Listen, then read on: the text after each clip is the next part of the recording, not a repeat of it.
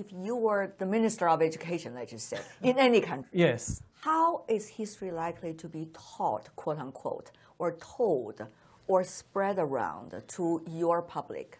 I would still, of course, teach also national history. People need to know the history of their nation. But I would make two changes. First, I would add also a substantial attention to global history. Yes, you learn the history of your nation, but you learn the history of the whole of humankind. Because the whole of humankind is much bigger and older than your nation. No nation that exists today existed 5,000 years ago. Even the oldest nations, like the Chinese or the Jewish nation, did not. Yeah. And before that, you had hundreds of thousands of years of history without these nations. Okay. So we need global history. And also, I would teach the history of your nation, but without ignoring the dark side. Every nation, like every person, has a dark part to their story.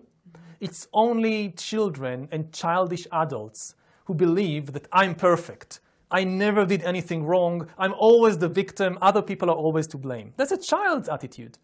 And unfortunately, very often in education, in history, this is the version that children are taught about national history. Our nation was always perfect. It was always the fault of others. And whenever we did something wrong, you hide it. Yeah. So no, a great people is a people who knows the truth about its own past, including the dark side.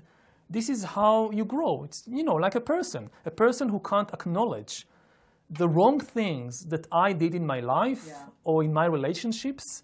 I won't be able to be a full person and to grow from that.